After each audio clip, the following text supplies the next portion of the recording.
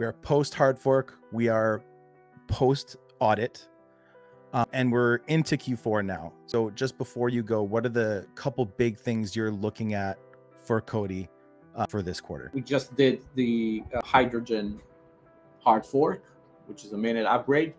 The next upgrade is even bigger. It's called Helium, and I expect it to take another, 8 to 10 weeks. This opens up DeFi in a very strategic way, because it allows confidential computing on big numbers, which is something that you can't do today with FHE. I'm not even talking about ZK, but it's like, whoever wants to say that, yeah, privacy and DeFi, we'll have DeFi on our network. If you can't do this, then let me know what's the plan, because it's impossible. And I know, because we tried. It takes a bit longer, but you will have private tokens, private transfers with MetaMask on top of COTI. This is big because it opens up gazillion use cases. Lastly, with the new upgrade and with a few other things that we're working on, I want to be able to fully deploy cross-chain privacy, or privacy on demand. USDT on Ethereum goes to COTI, becomes a private USDT.